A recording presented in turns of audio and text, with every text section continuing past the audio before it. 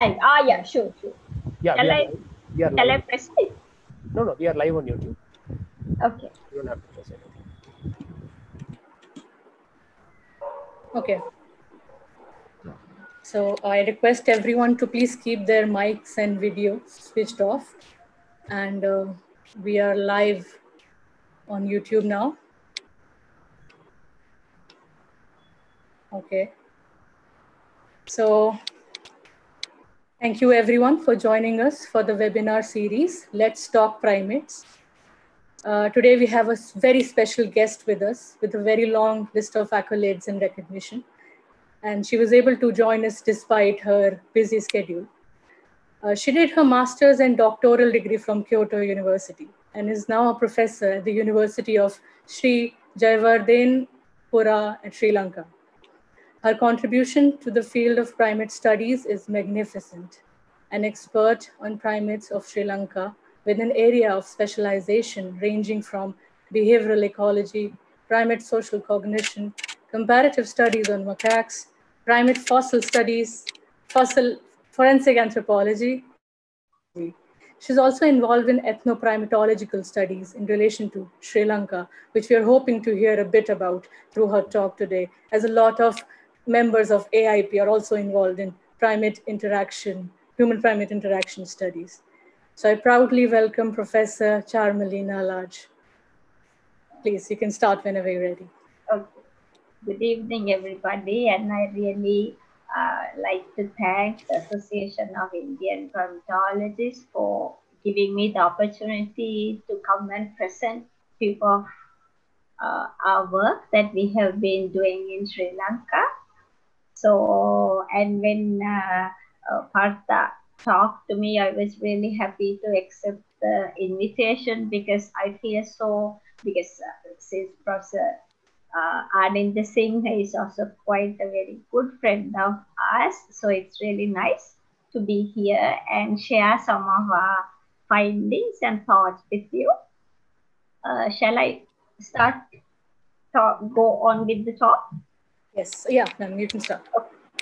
Okay. So here, what I would like to do is, so since this is just I will be doing a very general talk. So the outline of my talk will be like, I will talk briefly about the primate species in Sri Lanka, and then some of the historical records of primates, like we have, like from very early onwards, we have primates in Sri Lanka, and in even our cultures and books, there are records on primates. So I will briefly talk a bit about that.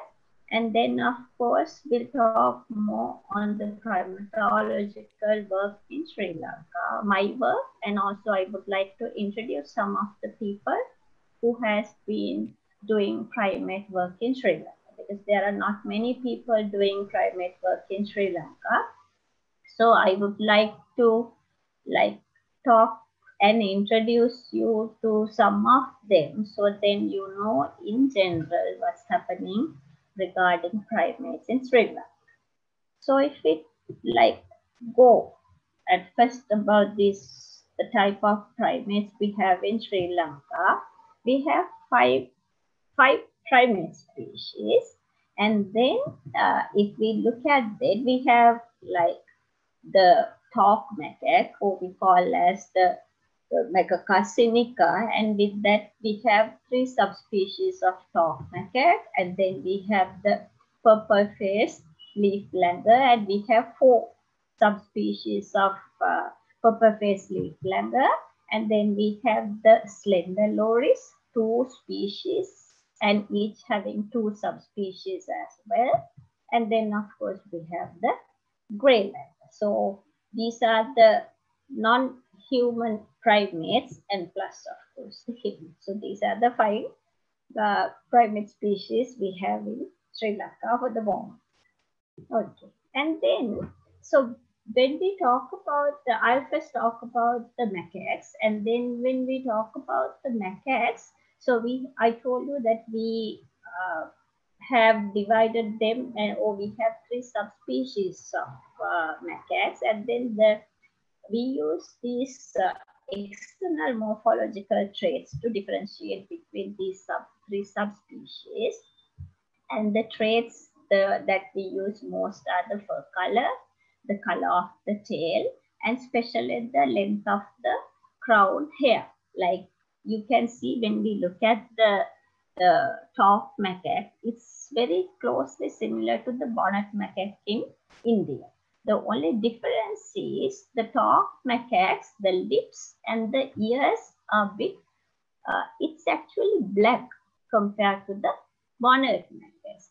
And of course, in size also, the top macaques are smaller compared to the bonnet macaques. So the color of the coat also differ between these three subspecies, and the color of the tail and the crown. The length of the head hair is quite varies. You can see in this top picture, that is the dry zone one. It has the shortest hair, and then you have the left corner, the aurifrons, the wet zone top macaque, and then the montane.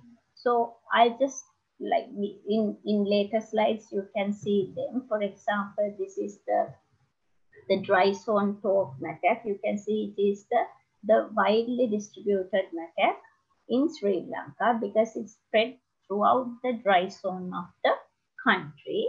And like the three traits that I told you, you can see the head hair.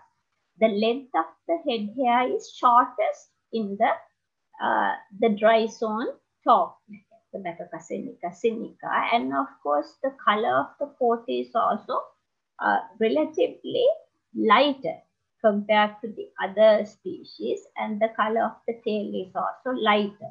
Actually, to our knowledge, this is just a kind of a subspecies difference based on the environment that they live upon, because these monkeys mainly live in dry zone. So with this high light intensity and sparse vegetation, this could be one reason why they have these lighter colors. And then this is the wet zone top macaque, Macaca sinica aurifrons. We also call it as the dusky top macaque or the red monkey because of its coat color. It has like kind of a reddish golden coat color, and they are mainly confined to low and midland tropical rainforest in the country. And then, of course, the third one, as I told you, this is the montane top macaque, Macaca sinica, mainly found in about 1,500 meters. And these monkeys, these macaques, compared to the other two subspecies, are quite large bodied, and they have thick fur and thick long fur. And this is mainly could be because they live in very cold temperatures, so could be an adaptation to that temperature. And then, of course, when we look at this purple face leaflet, we call it as Rachipithecus vetulus, but now recently we changed the name to the Semnopithecus vetulus. It also has 4 subspecies distributed in 4 geographical regions. So the first one is the Semnopithecus vetulus, also known as southern lowland purple face langur, mainly in the lowland and midland wet zone. As you can see from there, these are quite like beautiful langurs, and they have very black fur. The coat color is quite black, and their beard is very conspicuous.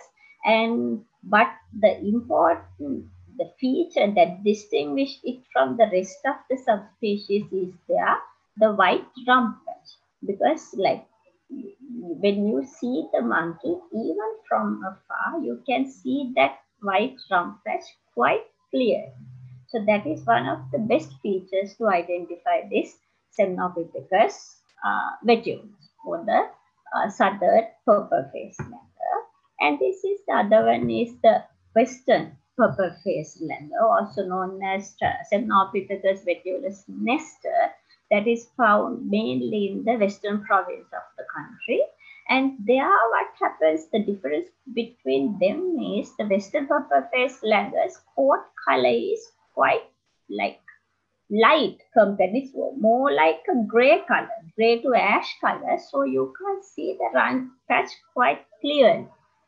So in that way, because there are in some places that you can see both species clearly in one place, emphatically, but in that way you can see the difference like by looking at the rump patch and the coat color. So there are quite distinct features among these two subspecies. And the third one is the Semnopithecus betulus monticola, the montane species. And of course, like the macaque montane species, it's mainly found around up like above 1000 to 2200 meters, especially around in Sri Lanka, around the Horton Plains, from there upwards. These monkeys are known as the bear monkeys because like the Opisthomelas, they have very large bodies and of course quite stocky large bodies with thick fur. So that is why people really think like that they are bears on trees. That is why they call as the bear monkeys. And the very distinguished feature of these bear monkeys, they don't have the white rump patch, not like the other two subspecies. The bear monkey doesn't have that white rump patch. And then the other one is the Semnopithecus vetulus philbricki, we call as the northern dry zone purple-faced langur. And this is also quite like these Monticola subspecies, but the difference is this species the body size is quite smaller. But and that monkey also doesn't have the rump patch. So that is why there is some like a belief that these monkeys, the Monticolas, since they were in the central highlands, they went down to the north, and then afterward that they became the philbricki. And here also, like the philbricki, they also have certain restricted distribution, because like once you go to the north of Sri Lanka, there's not much trees. So like up to Kilinochchi, only some part of only the southern part of the northern province you can see these monkeys, because these monkeys are strictly arboreal species. So since the trees are sparse in the dry zone, northern dry zone, or in the northern region, like you don't see much of these monkeys after. But in the Jaffna area, you can see the other species, but not this species. And then comes the second, so out of the two langur species, this is the second langur species, Semnopithecus triumph-thursitus, so we call as the grey langur or the crested grey langur. And from our studies, we haven't seen any subspecies of this langur, because we have done some surveys throughout the country, but we don't see any subspeciation. But now we are doing some DNA work to see there are subspecies in that. And so it is also because you can see the Sri Lanka has a very large area of dry zone. Actually, about 60% of the country is the dry zone, belongs to the lowland dry zone. So because of that, they also have a quite wide distribution in the country. And then, of course, when we talk about the loris, we have in Sri Lanka, we have the slender loris. And of course, in the loris species also, we have two species of lorises. That is the Loris tardigradus, the wet zone species, and also in the wet zone species, we have two subspecies. That is the Loris tardigradus, the wet zone lowland slender loris. That is, and then the other one is the Lorista degradus nyctisomoides, the horton plains, slender loris. So this is the two. This is the species that inhabit the lowland and highland of the west zone of the country, especially in this lowland species. They have quite a nice reddish brown color, a very nice species actually. And this Horton Plains slender loris, for years we were not able to find this loris, but then Dr. Saman found it few years back after 72 years.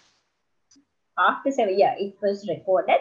So that is why everybody thought this was extinct, but now we know that we still have these species in the Horton Plains. And then the dry zone loris species are known as the Loris lidocarianus. There's also we have dry zone lowland slender loris known as Loris lidocarianus nordicus, and then the dry zone hillen slender loris known as the Loris lidocarianus grandis. So that is a very brief introduction to the type and the subspecies of the primates we have. So altogether we have five non-human primate species with 12 subspecies. And then there's this other thing also that I would like to talk. This is, even though we have those like four or five subspecies, there are some variations in this. Some of the species, especially when we take the Semnopithecus vetulus nestor, the purple-faced leaflanger. So in the western purple-faced leaflanger, we can find a color. So we are studying about this color morph. It's known, so we call it as the white color morph of western purple-faced langer. And you can see this is the normal. In the left side is the normal purple-faced langer, but the other one you can see the white color of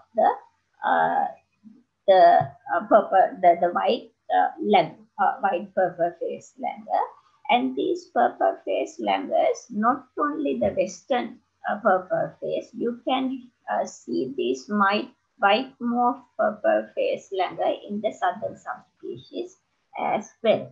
There's another group called Madura di Silva, and they are also studying about this southern white morph purple-faced leaflanger, and we are studying about the western white morph purple-faced leaflanger.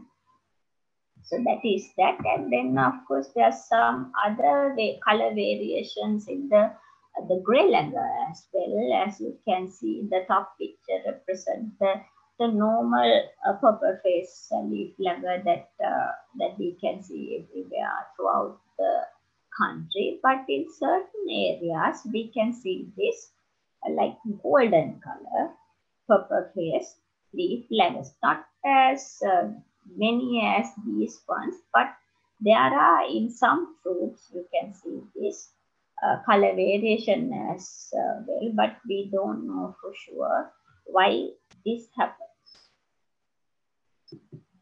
And then of course this is what I told you that I will talk about the briefly historical records of the primates in Sri Lanka, because the earliest written records of primates in Sri Lanka we can find in a book called Deepavansh, and it's also known as the Chronicle of the Island. It was written in Pali during 3rd to 4th century AD. And then afterwards, around 15th century, there was a very rapid growth of the classical literature, and as a result, there were many Sandesha poetries. I'm sure, like in India, also, like you have this kind of Sandesha poetries or vistas, and in those we have like 8-9 Sandesha poetries, and they are the Sandesha poetry means that they use a bird, different types of bird as messengers to send messages from the king to the relevant parties. So in these two of these Sandesha poetries, especially the Gira Sandesha. Gira Sandesha, Gira means parrot. Gira Sandesha and Mayura Sandesha. Mayura Sandesha means peacock. Mayura is peacock, Gira parrot. So in these two Sandesha poetries also, the author describes the presence of monkeys during the journey, like the bird took. So in those ways also, like we can say the people are aware of the primates present, and then they are really talking about the behaviors, how they play and what they eat. So that means they are quite aware about the behavior of the primates on these eras. And then, but the thing is, none of these poetries talk about the different species, but just the description and the presence of monkeys in the island.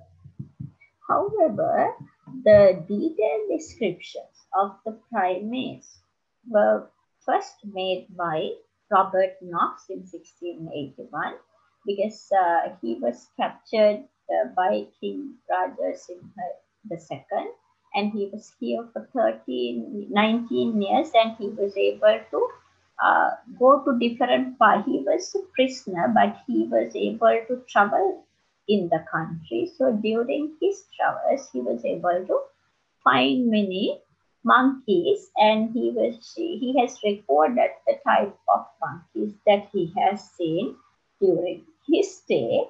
And there he talked about two types of langurs and the top maker. So here he says the two types of langurs as wanderer. Yeah, because in Sinhalese, the langurs are known as Bandura. So this Bandura, maybe that's why people must be calling them as Bandura from that time onwards. That's why he also talk about the langurs as Wanderers. And then of course the top macaque, and in Sinhalese we call them as Rilava. So that Rilava is also is what he calls as reload. So it could be, so it's quite similar to the pronunciation that we have. So he also says about two types of langurs and the talk macaque, and you can see the pictures, and they also, he has clearly captured the features of the langurs, and of course what he has here as Vandura is the purple face. You can see the beard. It is quite clear in the picture, and the other one is the top man. So he is the one who really for the first time talk about the types of primates in detail in Sri Lanka. And then of course around 1821 to end of the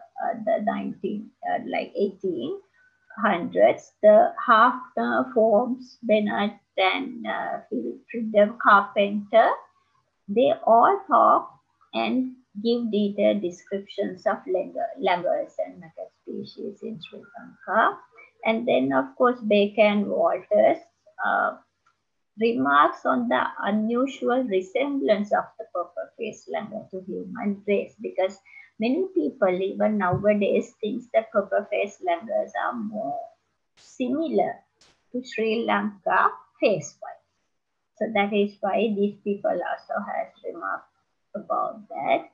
And then of course Tennant in 1859 he's the one actually who after Robert Knox write about the number of species of primates in his book, an account of the island, physical, historical, and topographical, with notices of its natural history, antiquities, and productions. So here he says that in Ceylon, the earlier name of the country, that there are 5 species of primates, and he say out of these 5 species, 4 of them belong to the laggers or the wanderers, and the other one is the rilla or the macaque. And as now, as at present, then he also says that it is the universal pet and favorite of both natives and Europeans. But here I will talk about this later, about more in detail about when I talk about the ethnoprimatology of the studies in Sri Lanka. And then there's this another part that is really related to the ethnoprimatology, that is still in 1930, he has mentioned that the traditional doctors, the traditional village doctor, who's known as Vedarala, and he has been using the meat or the fat of the monkeys to cure traditional. He makes a medicinal oil out of that to cure certain diseases like not diseases like here in this case, he has used it for cure for the swollen heads. But later I will show you some of the other things that traditional doctors use, the body parts of the monkeys that they use to cure certain illnesses in people. And then, of course, afterwards, the most important work about primates were done by him. And he has done like quite a lot of work that we use. These are the very important literature we have on Sri Lankan primates from these areas up to this time, because the written records are quite thick. So these are like scientific reports are very important for us, the his work. But then afterward, after 1950, many people worked on different areas of primates, and then now we have quite a good literature source on research papers about the Sri Lankan primates. So this is just a very brief history for you all to get an idea about our primates and how the work has done and has progression up to now. And this is the part where I told you that I would like to talk about the primate, the people who are doing primate research in Sri Lanka. So one of the pioneering people who is doing primate research in Sri Lanka is Dr. Wolfgang Ditters.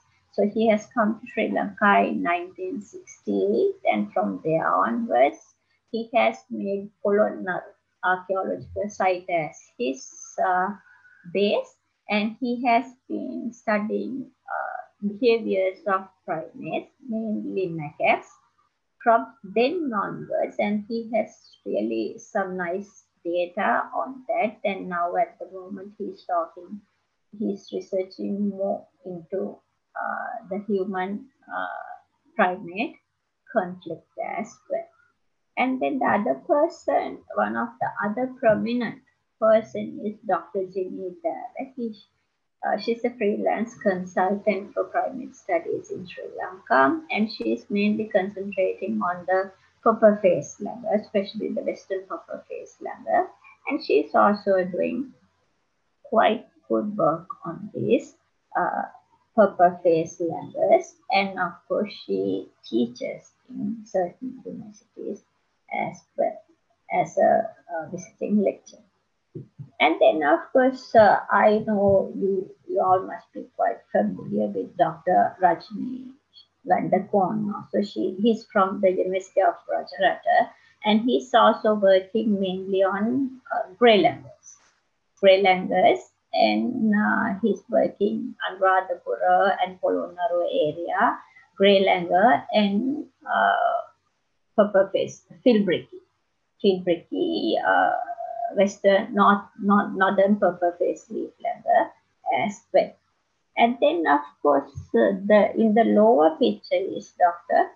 Saman Gamade, and he's from University of Colombo, and he's the person who's studying about the loris species in Sri Lanka, and actually he's the one who found the Horton Plains sender loris after 72 years. So he has done really a remarkable job of finding and studying about this species.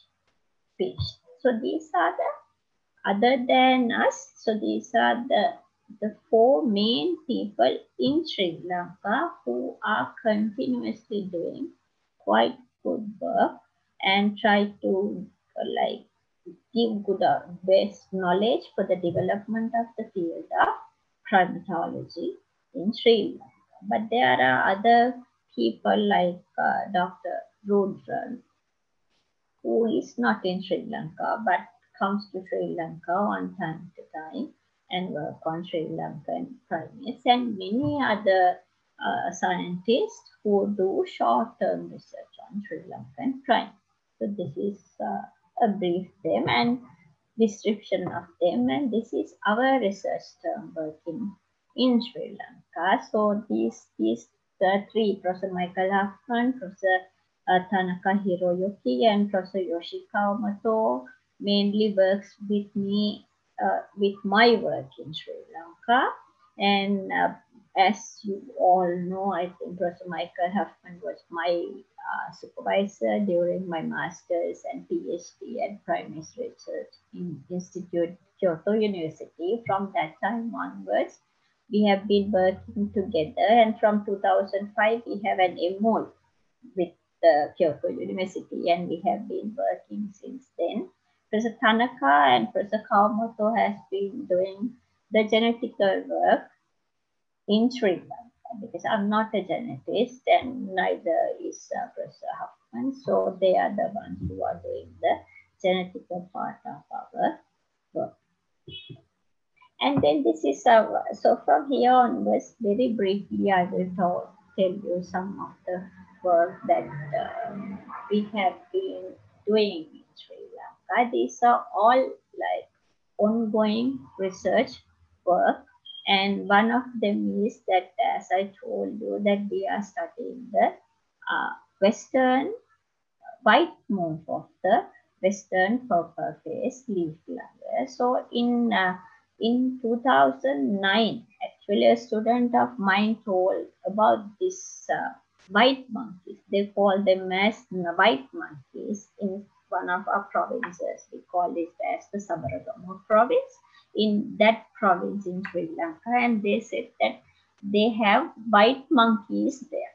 But the thing is, our people call white monkeys for the grey lagger as well. So it was a bit confusing, but then when we talked more about it, then we thought that it is, then they saw us a picture, and then we saw that it is different from the grey lagger. So that is how we started to started going there, and then try to do a survey to see where actually these monkeys are and the number. So you can see in the map, in this black star, that is where we find them mainly, but now we have found many more of them.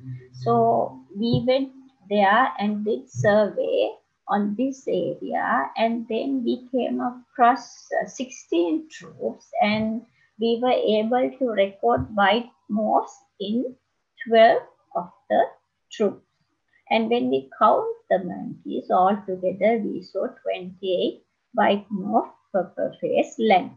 And this is the breakdown of the age class of the monkeys. You can see that they are quite white, and some are quite white, but some monkeys, they have black patches. So it is not as, some are not as white as other monkeys, but as you can see in this picture, you can see they are not in a separate group. All the black monkeys and the white monkeys are living together. You can see in the other side, next to this black monkey, there's a white langur as well. So that is why in one troop you can see both monkeys. And what we have found out is so far, like most of the males are the like white males, the other alpha males in most of the troops, and the adult females are like associating with the male. And then some we have like recently we have found that there are some new infants of the white morph as well. And then when we look at the phylogeography of dog macaques, as you can see, this work was actually done by we collected the fecal samples. We did the genetical analysis using the fecal samples, and then it was analyzed by Professor Kawamoto and Professor Tanaka, and we did the PCR up to like in Sri Lanka, and they did the sequencing in Japan Primate Research Institute.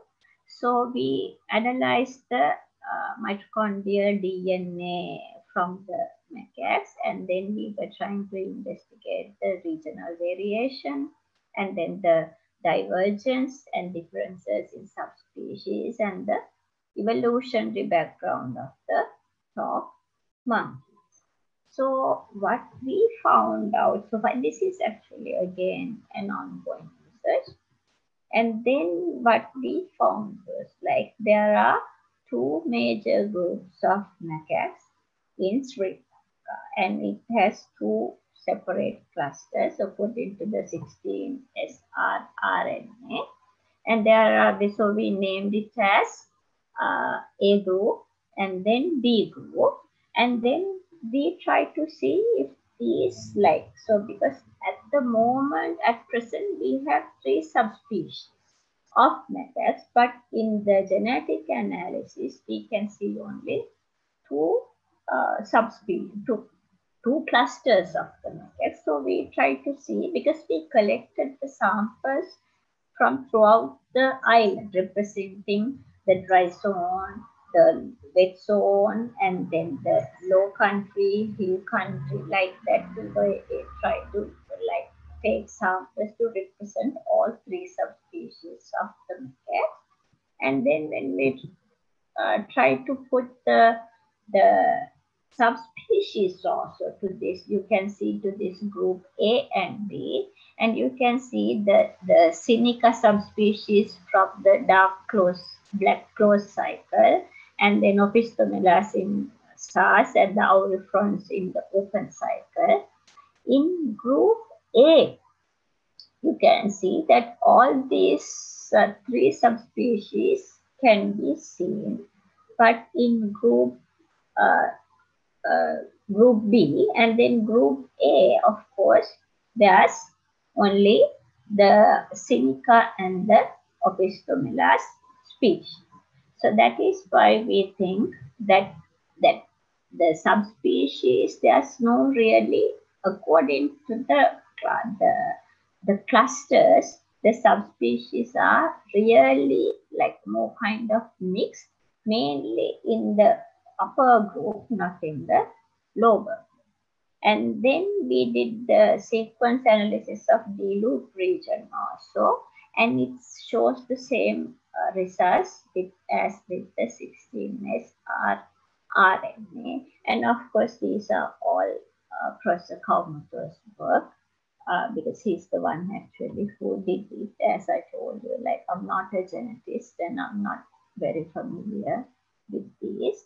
But then we try to put it according to the topography of the country, and then we saw that the 2 groups appear to be separated into 2 areas of the country. As you can see, the group A, that is denoted from the red circles, are more closely segregated to the middle central mountainous regions of the country, the A group. But the B group, as denoted by these stars, purple color stars, are more widespread or distributed in the dry zone or in the lower. Actually, this is not dry zone nor wet zone. This is mainly from the highlands and the lowlands. The A group is more into the highlands and the B group is more into the lowland of the country. So when we look at this, our working, so this is also really ongoing work. We are still collecting fecal samples and try to like widen and make more samples to make it a more clear picture of this. But our working hypothesis is like after the isolation of ancestors on the island, then only they started separate into A and B groups. We think that is probably in the south. And then because then the A group went into the central highlands and then the B group just like stayed in the lower surrounding areas, and then the B group dispersed from south to north. That's mainly because you can see more variation of the B group in the south than in the north. But then, of course, this is also a bit, can't say it confirmed because we have to have more data and samples that represent the whole country in a representative manner. But this is the initial work and this is what we are doing. So there's no firm conclusions, just the working hypothesis for the moment. And then of course, when we look at the prehistory studies, actually, like, you know, like in India, Sri Lanka also very famous for its prehistoric studies and of course prehistoric cave sites. You can see in Sri Lanka we have many important prehistoric cave sites throughout the country. They are distributed in the wet zone as well as in the dry zone, and there are cave sites as well as open areas. So most of the cave sites are located in the western part of the country, western actually wet zone of the country, but especially like the Potana cave and the cave that is you find in the dry zone of the country. But other than that, most of the cave sites are located in the west zone of the country, and the important part of it is in almost in all of these cave sites, the animal remains we get monkey bones.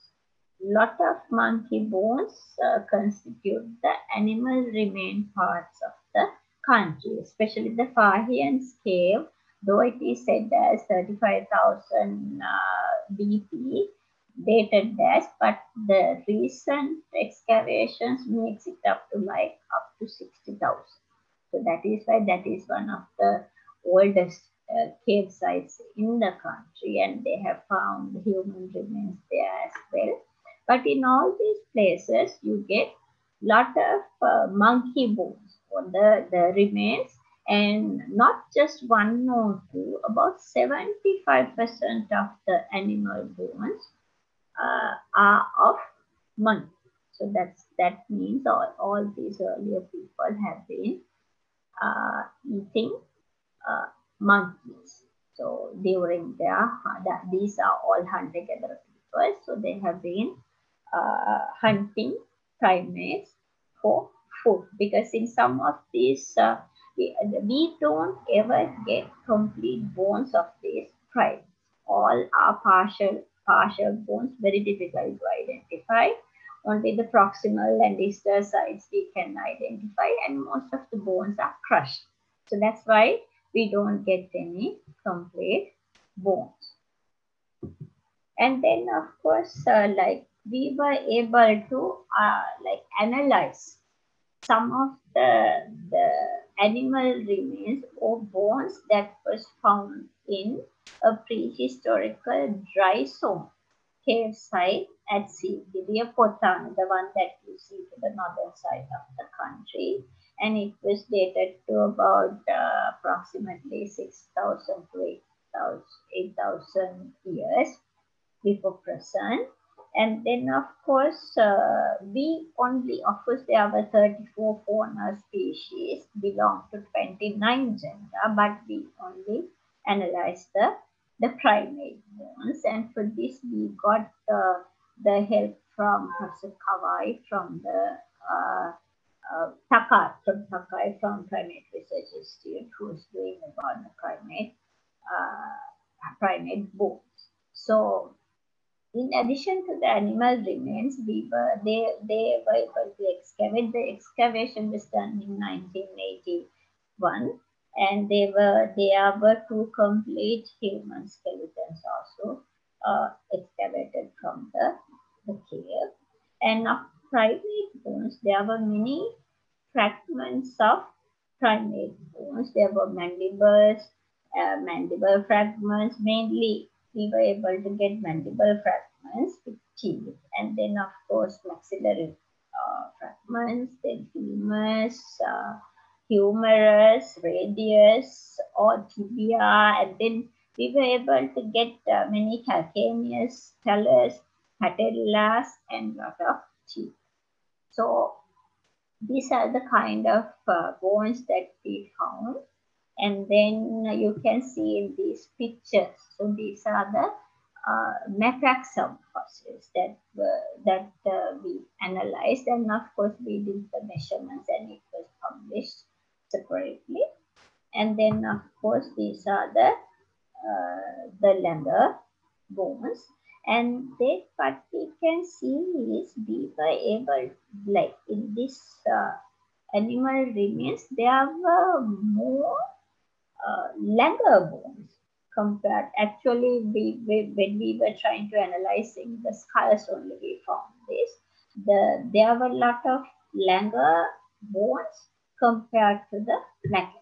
So that it could be one reason, because compared to the macaques and Langers, the macaques were small bodied animals. Even during our present surveys, what we find is people tend to eat Langer meat more compared to the macaque. It could be one reason, because Langers are more large bodied, so they could get more meat out of one animal than with the our macaques, because you know Macaca sinica is the smallest macaque species out of all the macaques, out of all the 22 macaque species that you find in the world. So that is why maybe they tend to hunt more of the langurs than the macaques. So these are some of the things that we analyze.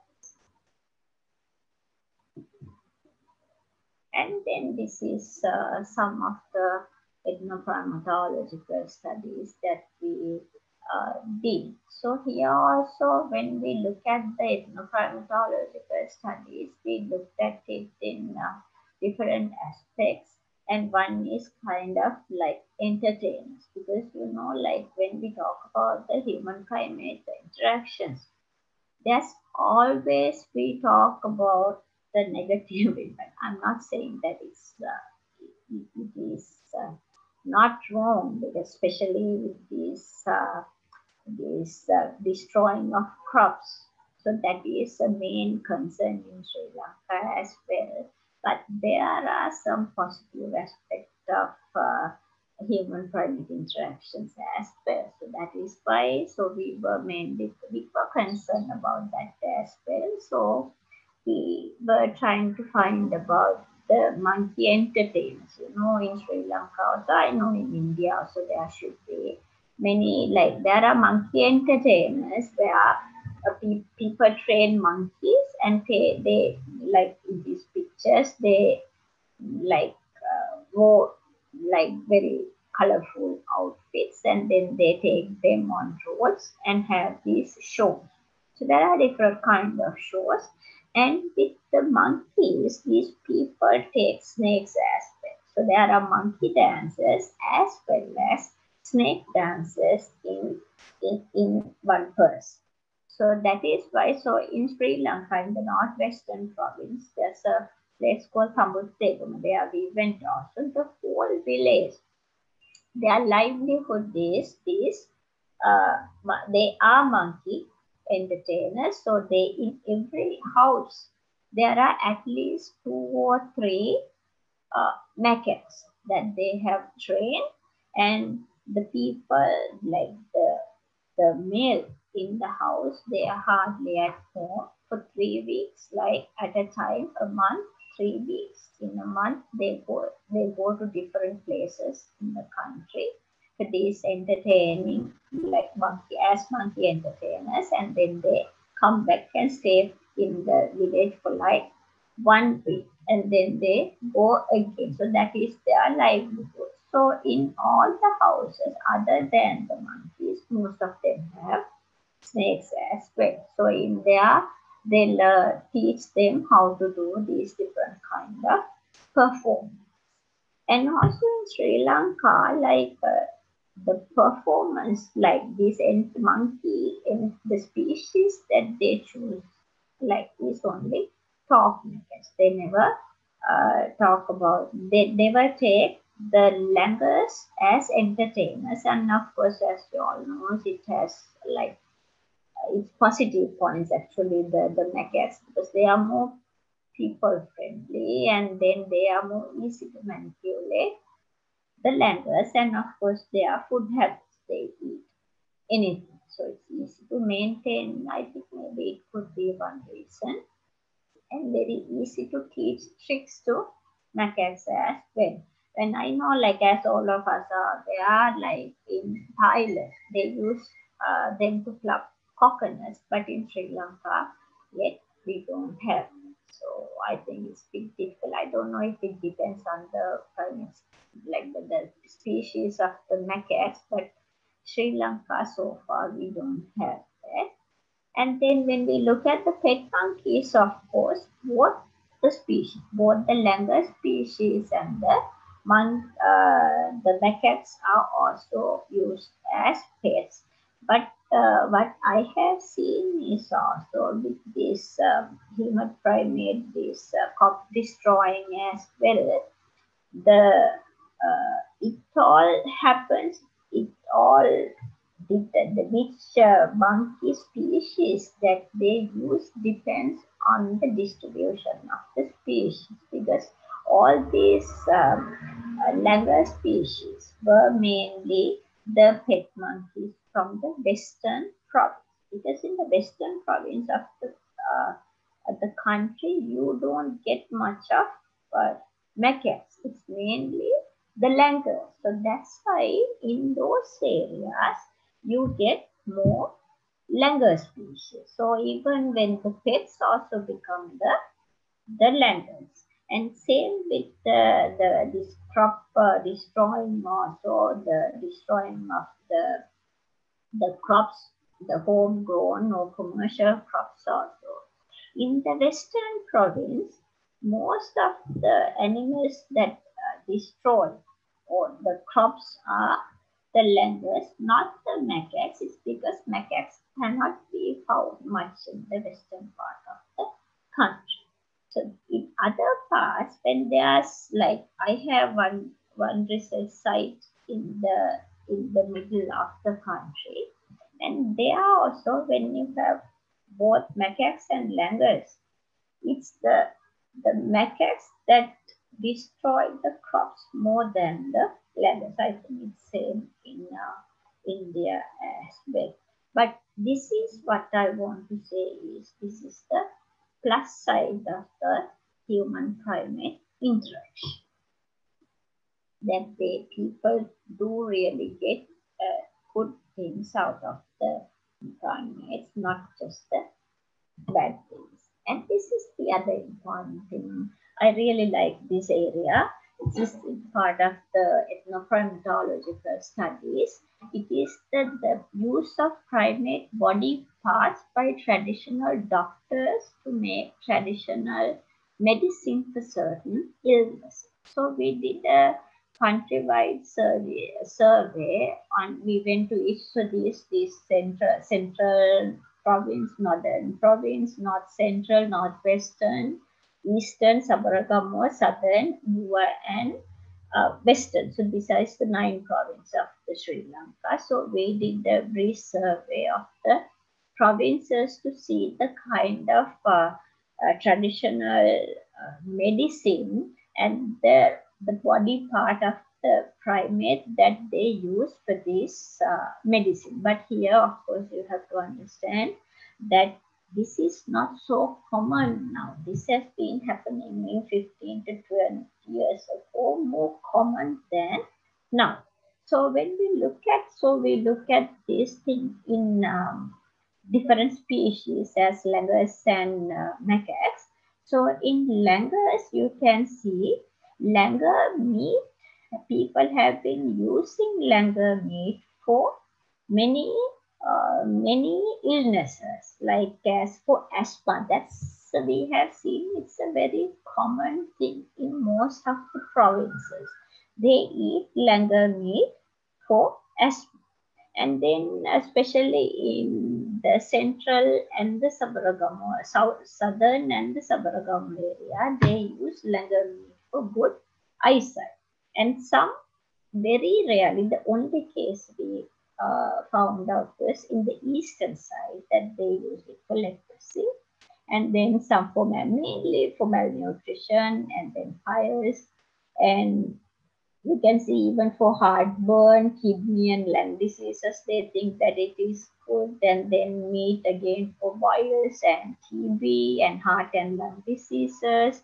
And liver they use for malnutrition, and then heart also for malnutrition. And even the indigenous community, when the people, when the women are pregnant, they dip the langur liver in honey and then they eat it. So there are things like even some are practicing very remotely.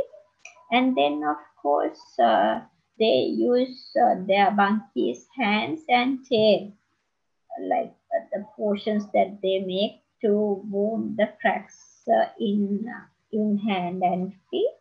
And then of course they use langur oils. Langur oil, they make langur oil and use it for burns. These are all for langurs. And then of course for macaque. So it's also like, say, for macaque meat, they make this. This is in Ayurveda as well. We call it as Hanuma Patne. They use the meat with other things as a cure for piles. And then meat, the asthma, same as grey langur, whooping cough, malnutrition, feces, this oil. Especially in the southern tribes, we have found that they apply monkey oil, actually langur oil, to fractures. So the macaque oil to fracture, they say it's a traditional cure for that. And then they use urine for snake bites. And this is not very specified. In some areas, they use low risk tears. You know, like they don't say it for exactly how they should do it, but they say that they use low risk tears in North Central France. And that is in the traditional medicine part, but this primate body parts that they use as rituals. You know, like in Sri Lanka, there are, like mainly in rural areas, there are they use lot of macaque body parts for rituals. There are a lot of different kind of rituals in many parts of the country. And of course, there are myths and beliefs about the primate. So in some myths and beliefs, they think primates are good, but in some they think it has some bad effects on people. For example, in southern province is very famous for these rituals in the country. So they are like what they do is for especially for diseases like asthma. They treat like they wear langur teeth as pendant after like treating it with traditional rituals. And they wear it and they think that it cures the disease.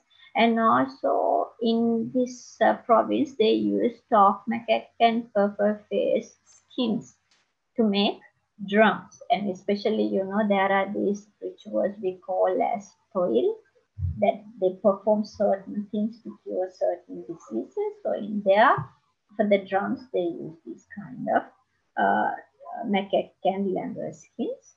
And then myths in this province mainly are that they believe that it is bad luck if a monkey calls out just before someone leaves the house for work.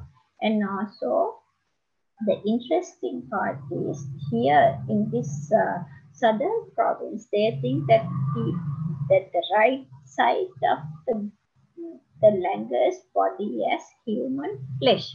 So we were quite interested in that also. They think that the monkey's langur's right side has human flesh. So when people are not eating actually them on purpose. Very few nowadays eat. And even when they eat it, they leave the right side out, it seems. Yeah, so this is also, we thought it was quite interesting to hear. And then this is also a kind of a ritual in the Sabaragamu province also. There, the heart was given to pregnant women. Uh, and then also the skull, skin, and penis was used in Tovil. So Tovil is a kind of again a ritual to cure certain traditional healing, like diseases, try to cure them using traditional healing rituals. And then, of course, in this part of the country and some part in southern province also, they use meat, blood, and bones of the monkeys for Hunium, or we can say for black magic or voodoo. This is quite common even nowadays. When you do either discovery or Hunium, they still use the skull and the blood. And even in the meat, they say land meat. So part of the land meat is monkey meat as well. And then, of course, the myths and beliefs, people believe that if monkeys enter into the house through kitchen door, that somebody will seriously fall and will fall ill. And then, of course, they say that this is also quite interesting. They believe that macaques were created by the demon called Vasavarti Mara. Maybe you are also familiar with that, to cause trouble for villagers. And this is actually for they mean this is since they destroyed the crops, because not only for the macaques, they say the other animal that was created by Vasavati Mara was the wild pig. So these two, so these are kind of beliefs, but I told you, like people don't, nowadays people don't believe it much, but earlier they used to believe it more.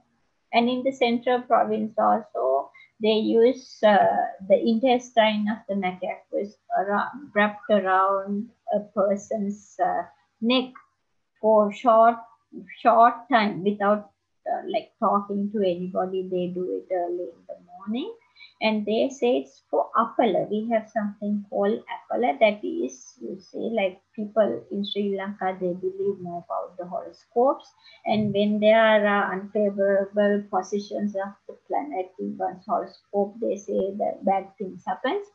So as a remedial measure, they seem to be doing this kind of thing. And then, of course, in the North Central province, as ritual objects, they use the stomach content of the langurs and applied on the head of the malnourished nutrition person, so think that it goes away. And then, as in other areas, they say the people believe that if monkey falls out in the morning just before the, like it's like the falls, I think, in Sri Lanka. I think you also might be having similar things, that that it brings bad luck to people. And also in the Western province, also Northwestern province, these low-risk tears with other ingredients were ritually smeared on a plate to see into the future. Actually, we call it as not only the future, we call it as Anjana. I don't know if you are like familiar with the term. So when you look into the Anjanam, that you can see if there was something was like stolen, you go and see an Anjanam and say who took it and where it was hidden, something like that. And they say for that they use Loris tears.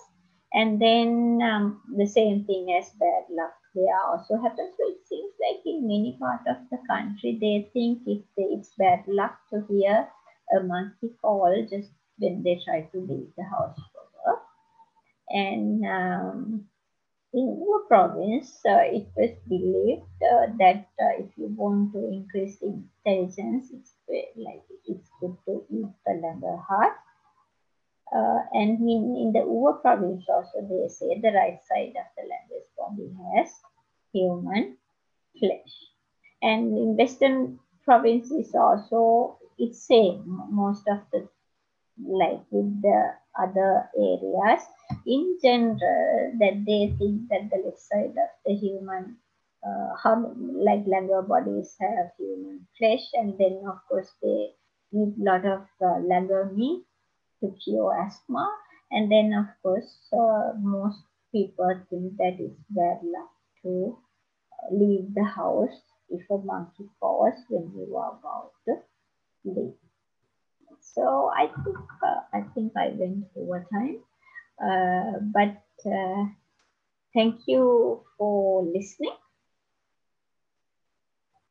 And Thank you, ma'am. That was a wonderful talk. Ma'am, we have two options now.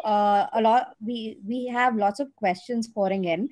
Would you like to hear to the questions from the people themselves, or would you like me to read them out to you? it's okay. They can ask. Yeah. You can ask. Okay. So, people, if you can, ma'am, can you stop screen sharing so that Yeah. your face is visible? I mean, that will make.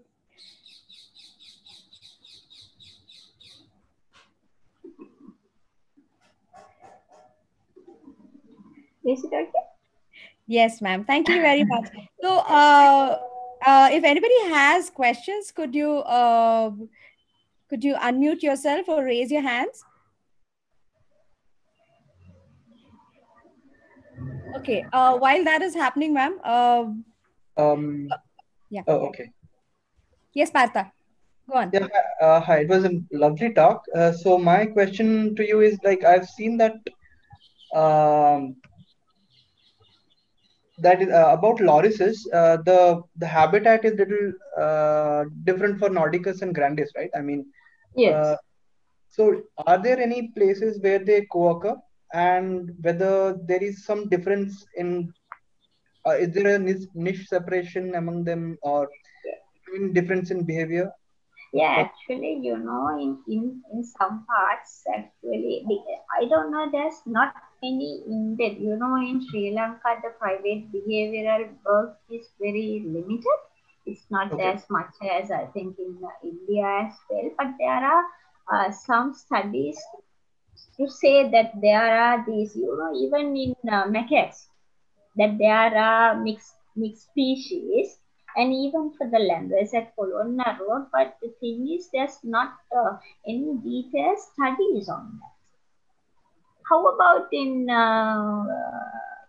in India, yeah? ma'am, when it comes to lorises, you have more studies from Sri Lanka than in India. Okay, I thought ours is All the papers that we refer to are from Sri Lanka. So India is even more limited. We have the Malabar slender loris that I work on. I think yeah. all the information that I'm putting forth is kind of one of the first information, apart from the distribution work that has been done. Nice. The only thing is, I think, like actually, someone is the one who's really at the moment doing work on low research. Maybe it's because their lifestyle is difficult to live. Yes, ma'am. Ram, would you like to take the next question? I mean, yours is the next question. Yes, Smita, gladly. That was a really very interesting talk. I hope that it was useful to you. Yes. Lots of questions. So I have two questions, but maybe I will ask one now, maybe the next one later because of the context. So you showed that some of these langurs had uncommon colors, right? The purple-faced langurs had a pale mauve, and then you had these gray langurs that were slightly darker. So in the Indian Western Ghats, we have these Nilgiri langurs, right? Semnopithecus johni. And in many places, it's not uncommon to see hybrids existing between the Nilgiri langurs and the gray langurs that are present in that area. Okay. Do you think there is a chance of maybe hybrids between the gray langurs in Sri Lanka and the purple face, and also do their ranges overlap? Yeah. Like there are, like in many parts, like there are the wet zone means the dry zone parts. So in this, actually, we have wet zone, dry zone, and intermediate zone in Sri Lanka. So in this intermediate zone, you get the ranges of both languages. So they are actually, that's like, I don't know if it's readers, and then they were telling about kind of there are mixed species associations as well. Okay, so there is a chance that they might be hybrids, right?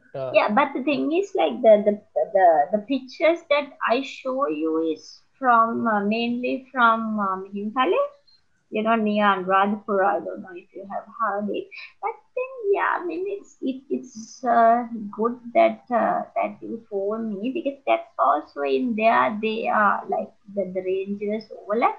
So are there any papers on that on Nilgiri and? On the Nilgiri, I think there are some anecdotal accounts. I don't think there's been any scientific study looking at the genetics of these two, but although I think people are working on it.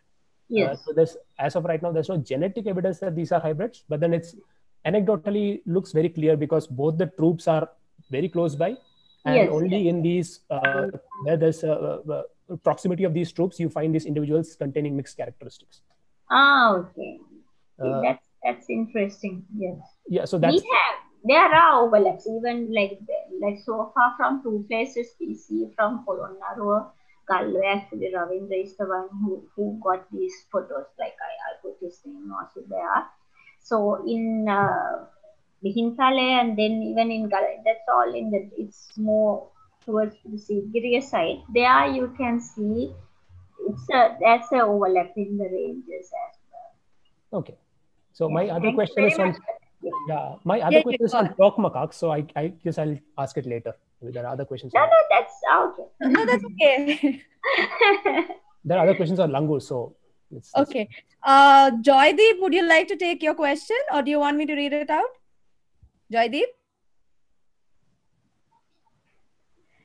Joydeep, okay, I guess I guess he might be having internet issues.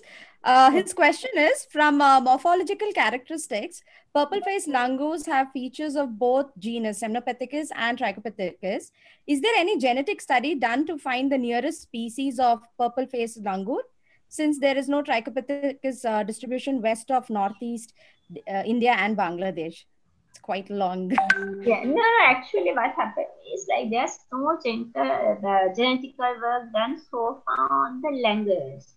But we have been collecting with our macaque samples, the langur figure samples as well. And now Professor Tanaka is analyzing the langurs. Yeah, so it's still in progress and we still don't have the results. Oh, okay. Yeah. Avdut, would you like to take the next question? That's yours. Hello, ma'am. So I wanted to ask, is there any selective advantage to the white moths? Like, are they getting selected more by females or the males, which are white? That's actually what we were looking also. Actually, in this, like you can see from our data also, there are 8 adult males, and in there, like they are most of them are alpha male. You know, like the langurs, it's the one male, it's a harem system. They are like social organization. So one male and several female social organization that they show. So in there, in some species, in some troops, the alpha male is a white male. Okay.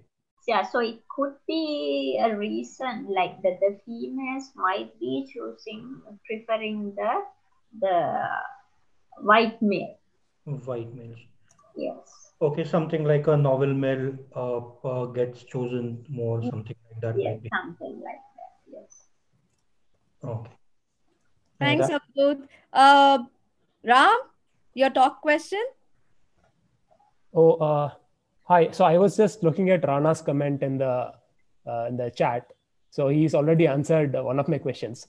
So the question was basically that, since stork macaque and bonnet macaques have diverged and they seem to be sister species, the question Yes. was when do you have any dates to when they have diverged? You know, like Professor Kamoto I'm not familiar with the genetic Yeah, stuff.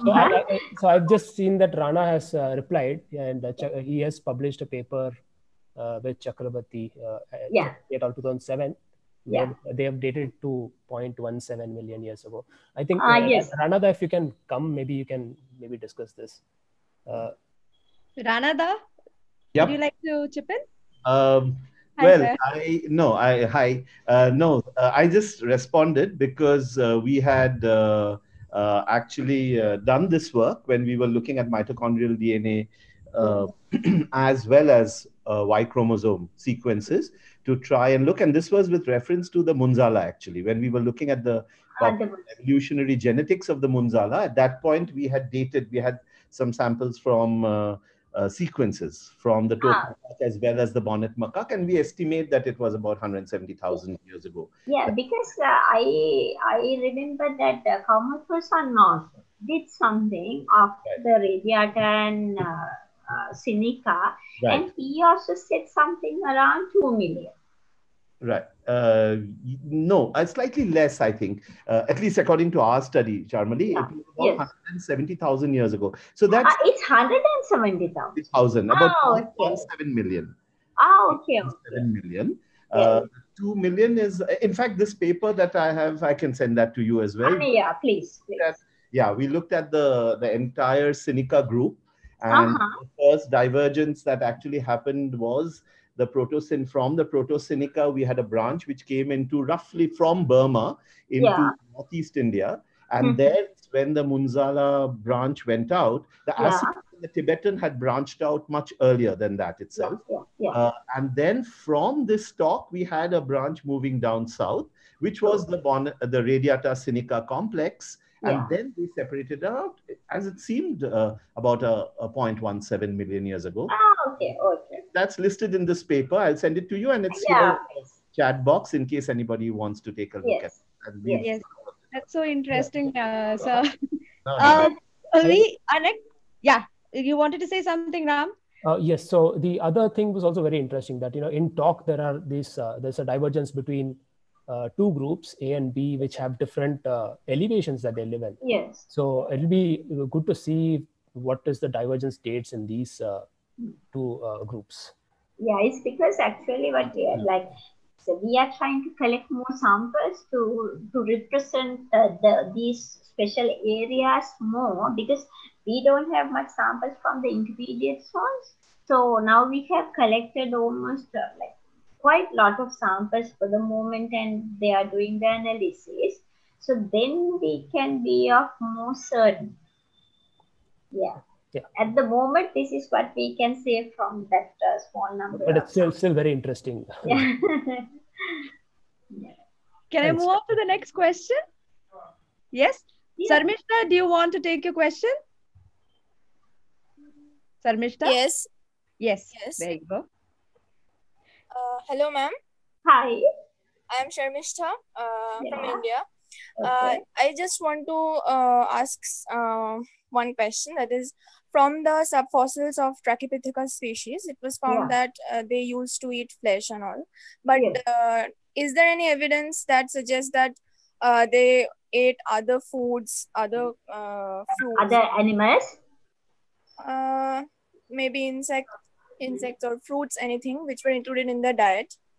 Yes, there were a lot of nuts, different kind of nuts, and insects. Of course, there's not much on insects, but they have eaten a lot of snails, water snails, and fish. Some, yeah. Okay, and plant parts. Yeah, and there were some plant parts as well. Interesting. Okay. Thank you, ma'am. Yeah. Ma'am, I'm going to be reading out one question from YouTube now. From Matt Wisdom. Is there an understanding in Sri Lanka among the general public and at governmental level of the importance of primate conservation, or are primates mainly viewed as entertainment, pests, or pets? No, actually, what happens is about some months then, because now we have this problem of human macaque conflict. That they are destroying many things, and sometimes the perception is not that good. So because of that, we have made policy, the wildlife department made a policy, and they are trying as a result try to make awareness. So it's because in Sri Lanka especially, like we people really tolerate the macaques even if they destroy their garden crops or commercial crops, because they don't like killing animals much, because most of this as a result of Buddhist and Hindu cultures. Yeah. Okay. So they don't actually. I'm quite surprised how tolerant they are, especially the damage they do for these home gardens. They don't kill them. They like chase them, but very rarely the killing, or they go to very strict measures, mainly on the commercial crop, not on home gardens. Okay. Ma'am, there's one more question from YouTube from Pankaj Soni. Is there any evidence of evidence found regarding spread of diseases through monkeys and langurs? Is there any evidence? Zoonosis about for humans? Yeah, I guess yes. I guess that's what he's. Yeah, actually, for Sri Lankan primates, we have not found yet. But like in one of our we also did some primate parasite studies, and published a paper also. They are like some of these strongyloids are they are the same species as the humans. Yeah, but there's no records of transmission, human animal transmission, like no records of it. No records of it. Okay. No records of it. Interesting. We do have records of zoonotic diseases here in Western Ghats. We have KFD, Casanova forest disease. It does happen. I mean, monkeys are the host, but there are few here. Anandya Sinha, sir, I see that you have a comment. Yeah, I just wanted to say that the Kaisanur forest disease, I think, is an important one. Yes, what is interesting about it is, of course, it has remained restricted to the Shimoga region roughly, though occasionally in certain years. Not anymore, sir. It is spread to Kerala now. Yes. But I don't know, is that regular or is that sporadic still in Kerala? From the studies that my volunteer did, Deepika, she says that it seems like a sporadic thing, but then they're still looking into it, because we had it this year, we had it last year, we've been having it constantly for 3 years, but not as widespread like before, but in small pockets. So she's working on it. Tell everyone, I think this is actually spread by a tick. which carries it between bonnet macaques as well as humans. And it does cause lethality in both species. So that I think is important to recognize. And there is a very important large project, I think, which involves several organizations now, including the Institute of Public Health in Bangalore, as well as, I think, Dr. Abhi Tamim's group from A3, who have been involved in looking at the epidemiology as well as the molecular sort of basis of this disease. So that I think is important. I know it has sporadically come to Bandipur, Kodamalai, where we work on some years, has led to death of both langurs as well as macaques, but it was very sporadic. It hasn't been reported back. And in many of these cases, unfortunately, we think it may be because of KFD, but often it's not finally tested for, and then it dies out and we forget about it again. Yes, but because the peak is so short, collection of data is very difficult. Becomes difficult. Yeah. Exactly. So that's very interesting. In our macaques also, they have found that they have malaria parasites and dengue parasites, but there are no records of the transmission. Exactly. It's the same here, Charmalie. I don't think there are any official records of outbreaks which without doubt came from these species to humans. We don't have that, or the other way around, unfortunately. So we're thinking about those issues. Yeah. Thank you, Anand sir. Ma'am, you've got a lot of compliments from YouTube, and I'm sure does anybody else have any questions? Ma'am, you answered a lot of our questions through your talk. I guess everybody's got their answers already. So, but does anybody have any clarifications or discussions that you want to have with ma'am? And Rana sir, we have both here. Ma'am, that was amazing, and we are so glad you could be here with us and give us so much information about our neighboring country. I would now ask Partha to come because he would like to say a few words. Partha? Yeah, of course. It was actually really fantastic to know about neighboring primates. I mean, we have, like, some of us who went to Sri Lanka had a small glimpse of what exactly a small continent like that can hold with respect to the diversity of it and the work which has been going for like really long time, and listening to the culture and the poetry and everything which is so much surrounded around monkeys. It actually is so much relatable for us as well, who I mean, primates are so close to our cultures and how we see them, and how we see them as an extension of our own at times. And it was really wonderful. It's such a bad thing to admit that many of these things are actually new things for us. I mean, they are neighboring primates, but a lot of things are new for us, and it's absolutely amazing to hear that. And I mean, I was completely absorbed in the talk, and I'm sure I speak for everybody here who are present today. And I mean, I hope that sometime we will have in-person talk, and soon we can have you in India, and we can exchange stories and some poetries, maybe even. So, yeah, I know. I really, because I'm really into that side. Maybe it's because I'm doing anthropology and I'm more drawn to that side as well. But yeah, because I know we have quite similar things. Because like I didn't tell, because I told you in the beginning, this is just a general talk, and I didn't want to go in depth and bore you all with my talk. Not at all. So that gives us an excellent opportunity to have you again at some point of time of your talk, a sequel.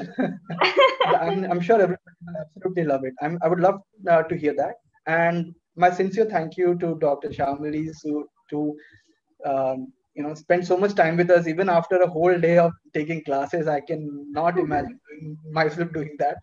So it's a real pleasure and honor for all of us. And if you have anything to say, please, I would like to hear as well. Like for me also, like I think I'm the one who's honored to like give this talk, and thank you Partha so much for like inviting me, because I really like talking with the people who are doing primates, and you all are very energetic and very enthusiastic, and I really like, because I see it in our students as well. So the ones that who are in undergraduate students also. So that is why, like, I really enjoyed and I really like the group, and I hope that this will, I mean, not like this, let's be in touch and we can, like, the two continents, they are so close, but I feel like that we are so apart, far apart with Yes. our work and all. So, but I would really like to get in touch and exchange ideas, because Absolutely. I know, like, that's, I think, very important for us. So for us also, as AIP, the association which we formed with the help of a lot of senior primatologists, but the main idea was to have collaborations between Yes, students in India, between people from India and abroad. yes, And it would be great if we can think of something as a collaborative study later on. And yes, because phylogeographically, it's geographically, phylogeographically, and so many things, there are so many similarities. And as yes, Ananda already mentioned about the paper, which already have mentioned about Tok and Seneca being very recent split. yes.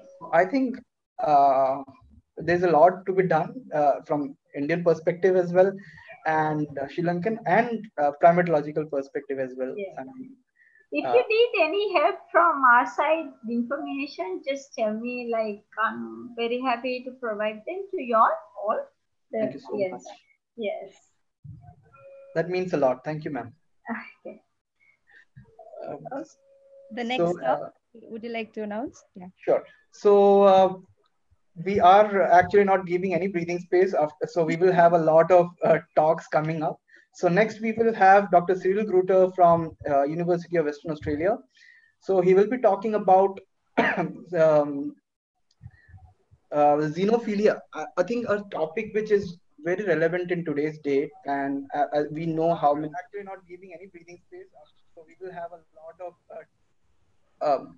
I'm sorry, there is some lag from my side. So I think he is going to talk about xenophilia and how the human society actually, some basic underpinnings of human society.